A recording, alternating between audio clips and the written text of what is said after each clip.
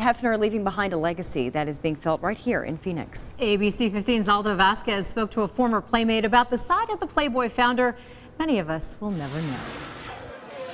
He called me over and he said, "Who are you?" And I jokingly said, "Who are you?" And he started laughing. He being Hugh Hefner. The year was 2000 and the place was the Playboy Mansion. Little did Jennifer Archuleta know that this was the moment that would change her life.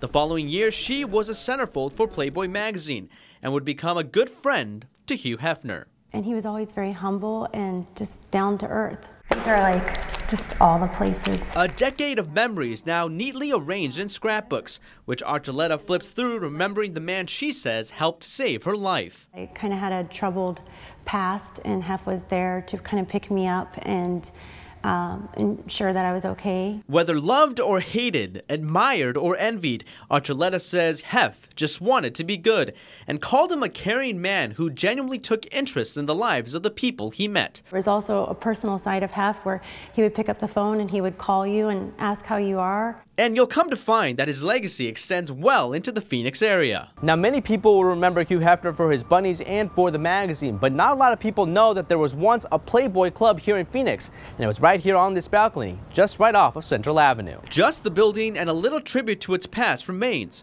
The rest is lost to history. In the end, Archuleta says, given the fame, the money, and all the girls, there was one thing Hef always wanted: to be loved.